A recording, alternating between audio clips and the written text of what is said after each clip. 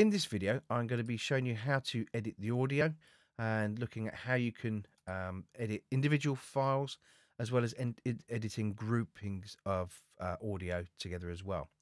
And the first thing I need to look at is about top and tailing the beginning.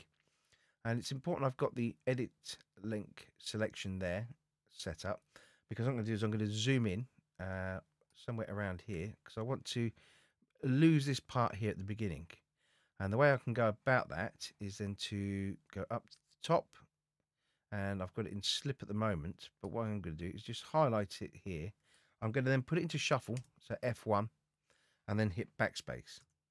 And you'll notice that all the audio tracks, if I zoom out now, everything has moved along as it should to the beginning. So I've now got a quicker intro to before the music starts. I haven't got to wait, and that kind of then eliminates that issue. I now want to start getting into top and tailing the audio. So I'm going to zoom in. I'm going to deal with the bass guitar first, because that's the first individual channel. What I will do is then after that is work on the drums, and I'll show you how to do that as a group. So there's different ways I can do it. I can go to the bottom left-hand corner, go to the trim, and I can drag and then take it to the beginning of that piece of audio, and that looks pretty good, and let go. Now, see what's happened there is that because it's still in shuffle mode, it's then moved that piece of audio to the beginning of the track to bar 1. The other thing it will do is if there's edits and cuts throughout that track and everything, it will then butt the pieces of audio up together. So that's something we don't want here. I want it to start where it is. Otherwise, it can be very dangerous and you can start moving audio that you don't want to. So it's really important when you've done this first shuffle edit is then to turn the shuffle off. I can then put it into slip, however, and move that and do the same thing, and it stays where it is. So that's one way of doing it. I can also do it in grid mode, so do F4. And if I come here and then just zoom into that more, we can see that's where I want it to be. Now, I'm going to have an issue in a minute when I start to get close to that. So I'm just going to go out and then zoom in again to show you. So here, now I'm in grid mode. So what that means is that when I drag this across, it will pull it to the grid that I've set.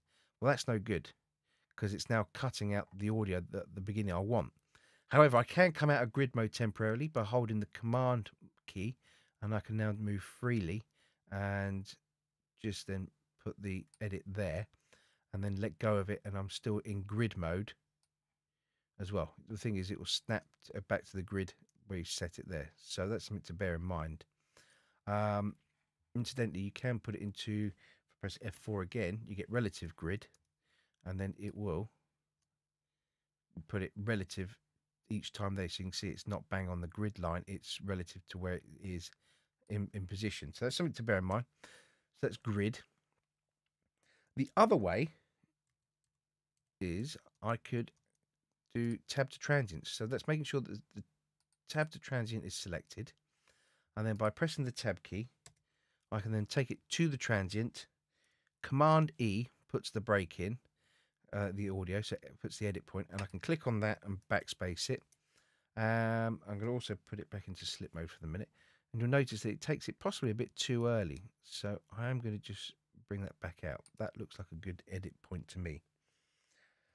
So that's being able to edit the file, and then you can work your way through as well. So if you wanted to edit more out of the rest of the gaps and stuff, you could go through and then start putting those edits in here for cleaning up the tracks, because these are all bits of background noise potentially and bleed if you're using a microphone.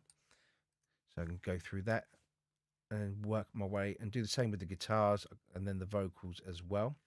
Now, if I want to edit the drums, what I've got to do here is actually treat them as a whole together. So what I'm going to do is click on that kick, and I'm going to shift click on the mono room.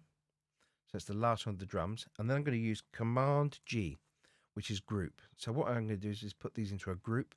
First thing I need to do is name it. So drums. The default is alphabetical, but I'm going to put D for drums. You can change this. I'm going to leave it mix and edit. And these show me the things that are in the group. I can add stuff by clicking on this and then add it, and just likewise I can remove it. So I'm happy with that, and you'll see that on the left here, now under groups, it's populated by the drums. When I select the shortcut or keyboard command focus, when I press D, that turns that on and off. So at the moment that is off. I'm going to press it and highlight it. That is now on. So what that now means is all the drums are edited together. So if I click here, wherever it picks up by tabbing to the transients, it will pick up the transient within the audio. And if I zoom into that a bit more, turn the keyboard focus on there, you can see that there's a hi-hat part is the first one, and then the second one. And I'm going to put a Command E and a cut there, and then hit backspace, and I can delete that.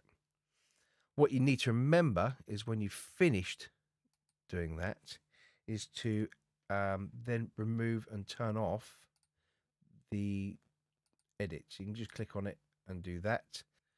So that's editing the audio. And the other thing is that we've done the top end of it. The tail is located down at the end of the song. So that's hence the term top and tail. Where I can just come out a bit there and find where the end of the song is. So I've got my drums on, and I can then bring the ending up there.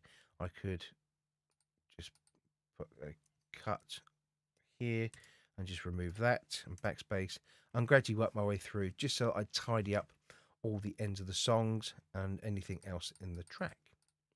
Okay, so that's how you edit the audio.